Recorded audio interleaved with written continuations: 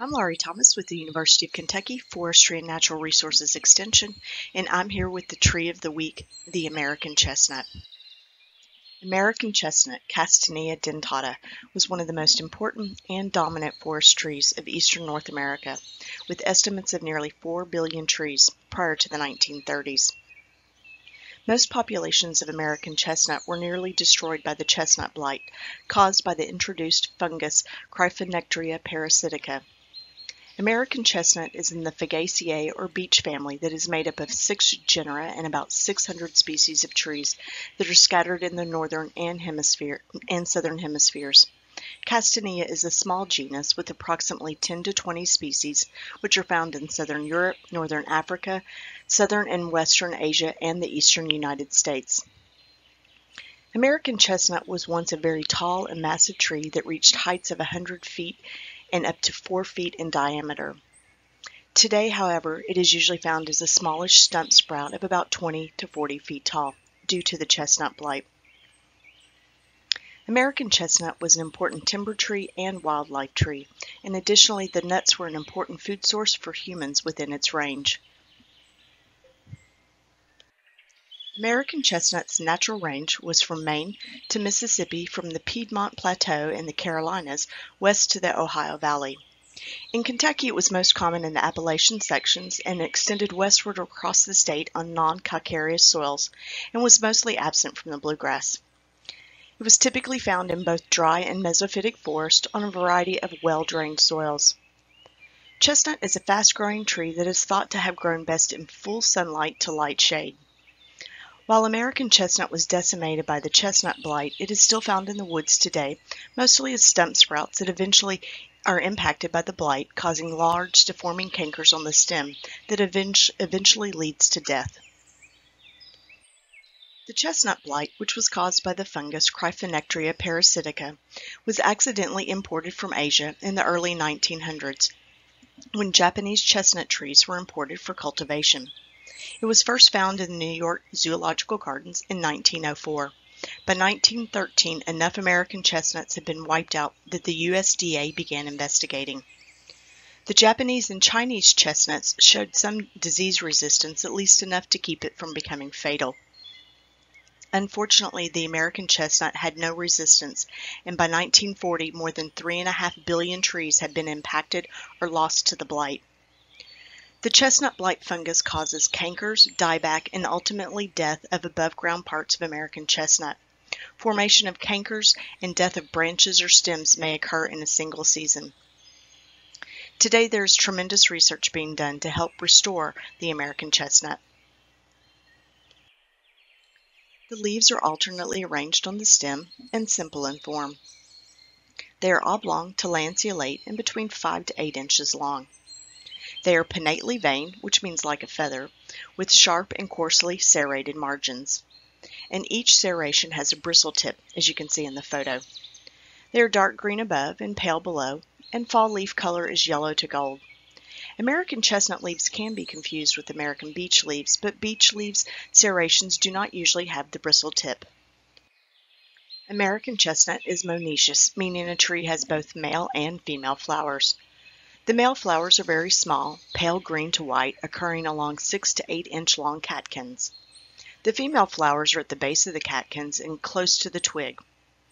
The flowers bloom in late spring to early summer, and the flowers are wind pollinated. The fruit is a large, distinctive, round, spiny husk. The spines on the husk are very sharp. It is usually 2 to 2.5 inches in diameter, and it contains 2 to 3 shiny chestnut brown edible nuts.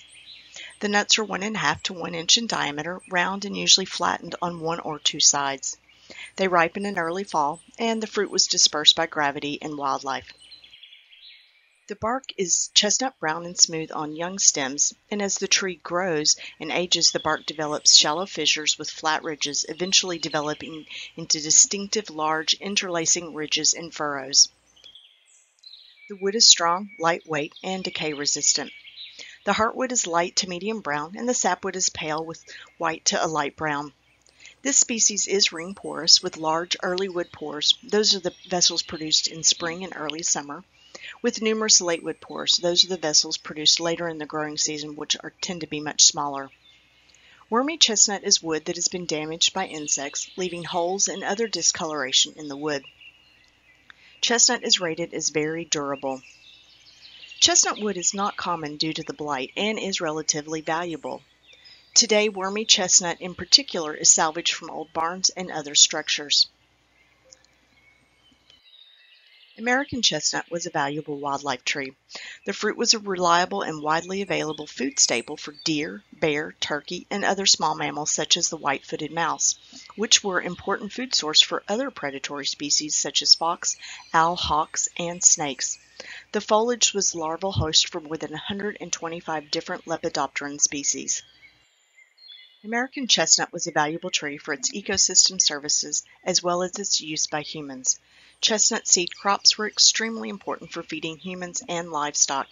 It was a significant contributor to rural agriculture economies. Hogs and cattle were released into the woods prior to market to feed and fatten up on the nuts in the fall.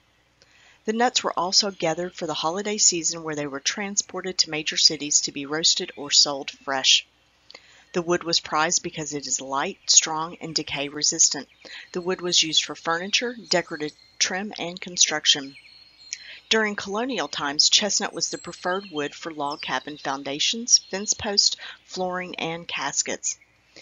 It was also later used for railroad ties and telephone poles, many of which are still in use today. And the bark was used for tanning leather. According to the National Registry of Champion Trees, the largest American chestnut, as of 2021, was in Thurston, Washington. It is 237 inches in circumference, 93 feet tall, with a 94-foot crown spread. Kentucky's champion American chestnut is in Adair County, and it's 137 inches in circumference, 47 feet tall, with a 62-foot crown spread. If you'd like to know more about champion trees, check out American Forest Champion Trees or check out the Kentucky Division of Forestry Champion Trees. Now for a few fun facts about American chestnut. American chestnut was an integral part of life from cradles to nourishing food sources to coffins. Native Americans used various parts of the tree medicinally for more than 30 different documented ailments, including whooping cough, heart trouble, and rheumatism.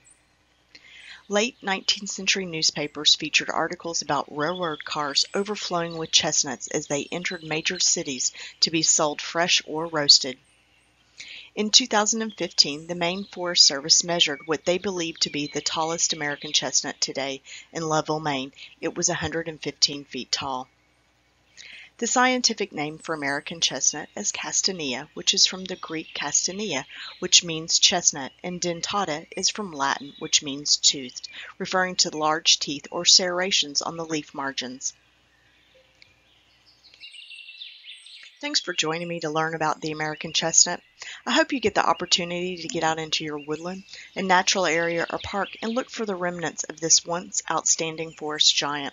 And to learn more about the American chestnut, check out the American Chestnut Foundation.